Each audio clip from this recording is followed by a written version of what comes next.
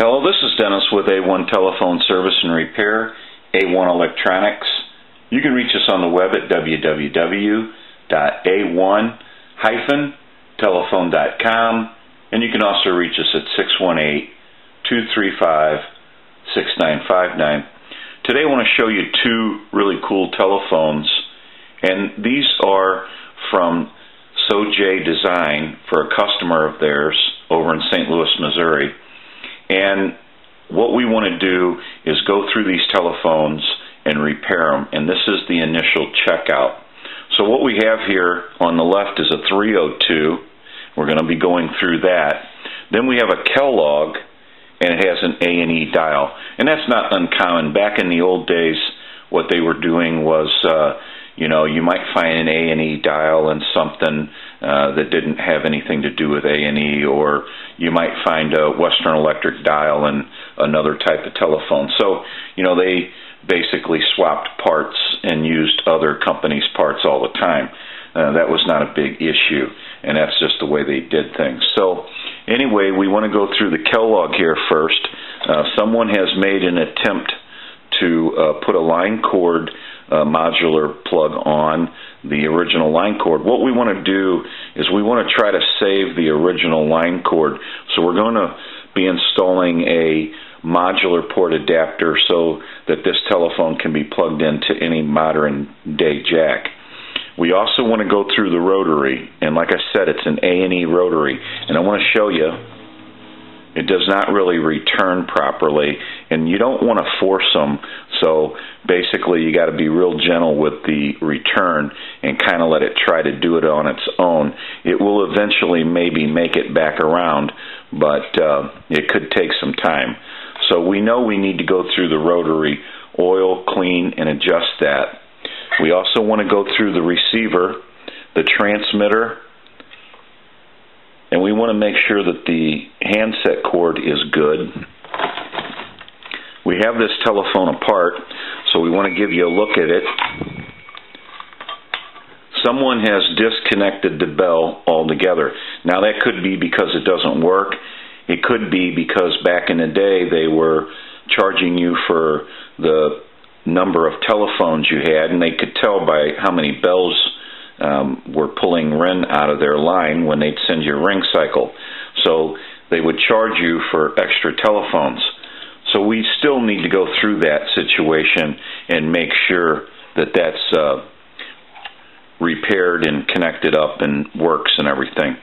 So of course we have our rotary, our cap, our two hook switches, basically our leaf contacts, our transformer, our connections. So we basically just have to go through everything and repair everything on the telephone and make sure everything's working. So we're going to set that to the side. We're going to bring around the 302. Now the 302 is in fairly good condition. Both phones are. This is one of the feet off of the telephone, and we have it apart because every one of them on this telephone needs to be recovered. The suede has been peeled away, and none of the feet have that on the little pedestals, and we need to recover them. So we're going to go ahead and throw that away. We don't need that. We want to get a look at this rotary.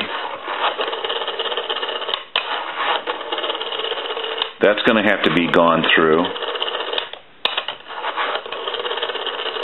We're going to get a dial center card in here to the period, and that's the same with the Kellogg phone. We need to get a dial center card and ring, because it does not have a ring either, and something to the period that would match the logo of the phone, basically, or the A&E dial in it. So we'll do the same here on the Western Electric, and we want to go through this rotary also. Give you a look at the handset, and then we also have this telephone apart, but we want to show you the bottom and what I'm talking about on the feet, the little pads. The material is missing from that, and then we want to give you a look at the inside. So basically we have to go through a little bit of everything and make sure everything is working properly and repair it. So we'll be starting on these telephones. We'll get some more video as we move forward with the repair and any conversions that we need to do. Same thing with the Western Electric, the line cord. We're going to try to save that and install a modular port adapter so it can be plugged into any modern day line. So we have quite a bit of work here, and we need to get a start on it. So we'll take a short break and we'll get some more video as we move forward. So we'll be right back. Okay, we're back now, and we're going to show a little bit about what's going on. The 302 is basically finished up, and we were working on the dial center card and ring. And so when we took that all apart, we had the dial center card that was on the telephone when it came in. Well, what we found was what looks to be like the original dial center card that was with this telephone all these years. And it's in very good condition, and we're going to go ahead and use it. It's a pretty cool dial center card. Unless I hear different, I'm going to go ahead and use that original card. It's pretty cool, and we want to keep it with a phone if we can, so that's pretty unique. We also went into this telephone and repaired the rotary, oiled, cleaned, and adjusted that. We checked all the connections. We went through the hook switch, the receive, the transmit. We also adjusted the bells, and there has been a modular port adapter installed on the line cord so it can be plugged into any modern day jack. We also covered the feet. They have suede on them like they were originally, so they have been recovered.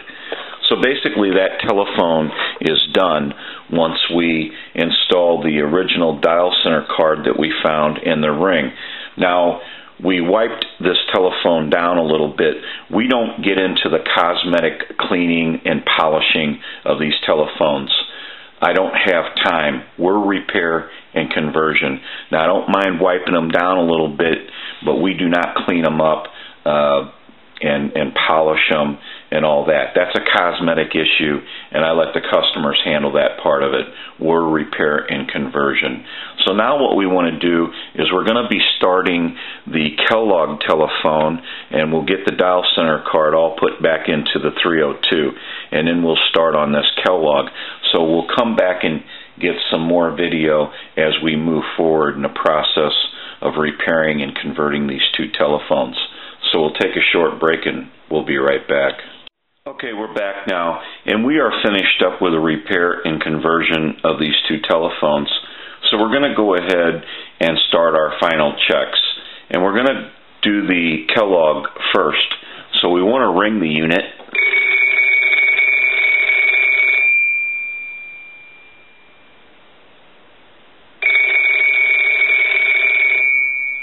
I'll let that go a few more times.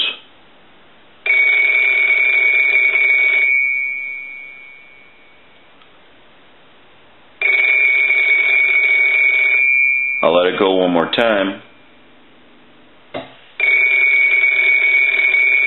Give you some dial tone.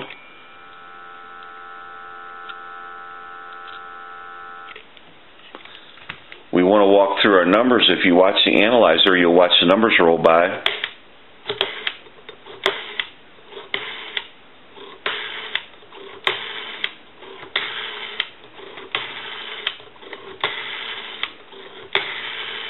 I'm going to end in a 2. Now I want to transmit into the handset. So if you watch that red light on the analyzer, every time you see that red light, that's an indication of 100% modulation on transmit. 1, 2, 3, 4, 5, 6, hello, hello. So we know that this telephone is ringing in on a ring cycle. It's dialing out. It has receive and transmit. We have a button on the switch box, and when we push that, that gives us a line out and totally takes the analyzer out of the situation and we'll call a time and temp number. Now, they're having issues with their equipment. You'll hear the recording, you'll hear a hum, and then the recording will start again. That's on their end, has nothing to do with what we're doing on this end. So we'll go ahead and give you some dial tone, and we'll call that number.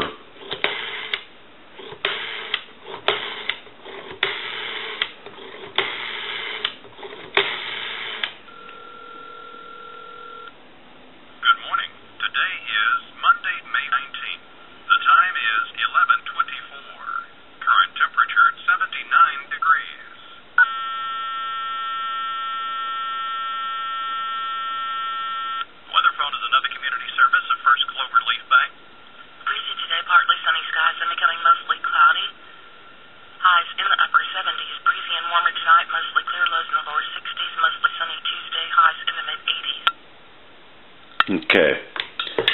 We can call another number. We can call my number and it'll be busy. Give you some dial tone.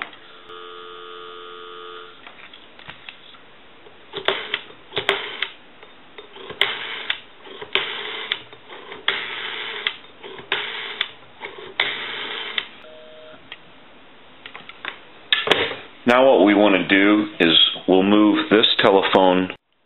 Okay, now we can start the final checkout on the 302. So we'll go ahead and ring the unit.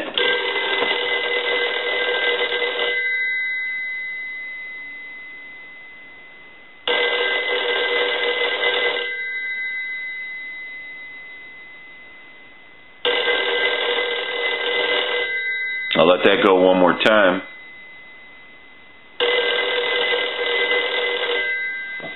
We'll give you dial tone.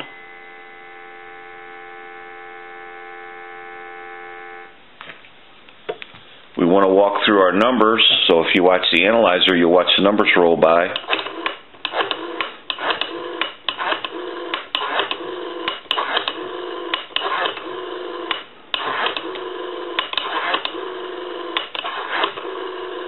We're going to end in a 2. I want to transmit into the handset, so like earlier, if you watch that red light, every time you see that red light light up, that's an indication of 100% modulation on transmit. 1, 2, 3, 4, 5, 6. 1, 2, 3, 4, 5, 6. Hello, hello.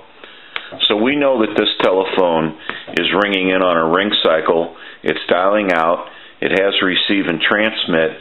We'll go ahead and push the button on the switch box, which takes the analyzer out of the situation, and we'll call a time and temp number.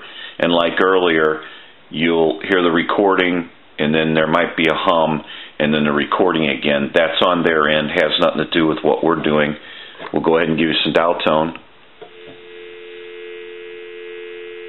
and we'll call that number.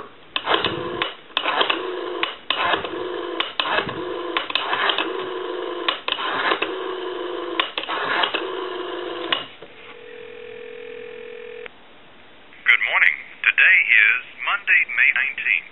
The time is 11:29. Current temperature 79 degrees.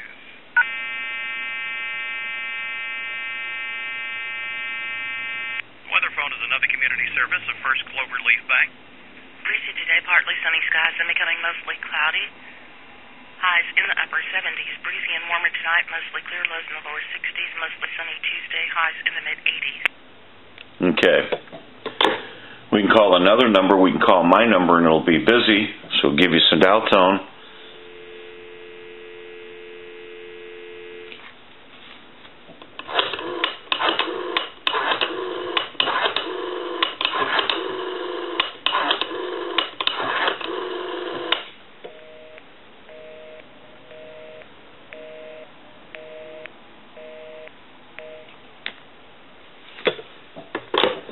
Now that we know that these two telephones have been repaired and converted, we can return them to our customer, and then they can return them to their customer, and they can be enjoyed. These are two cool telephones on a telephone line. As long as the voltage is proper and they have a good telephone line, there should be no issues. But older telephones will pull more voltage out of the line than a newer style telephone. So as long as the line is up to standards and has plenty of voltage, there should be no issue with using these two telephones. This is Dennis with A1 Telephone Service and Repair, A1 Electronics.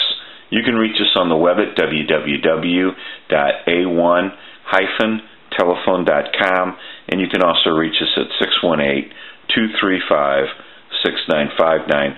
Thank you for watching, and have a great day.